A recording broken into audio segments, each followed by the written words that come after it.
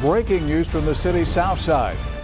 That's where police arrested a man suspected of some violent crimes after a 2-hour standoff. Our Nikila Pradier has been following this story this evening. She joins us now live with the latest details. Nikila.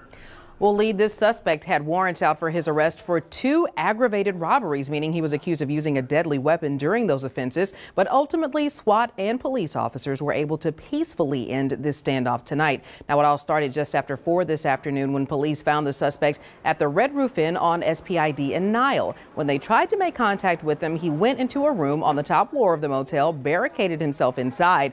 Now, at that time, the officers who were already on the scene did not attempt to go into the room. They took a more cautious approach, evacuating the hotel and surrounding area and waiting for backup to arrive. And that was because of the nature of the suspect's alleged crimes. It was unknown if he had any weapons in his possession because he was known to have 2 active aggravated robbery warrants. And so because of that, they didn't want to go in until they had H&T, which is the hostage negotiation team, and SWAT on hand.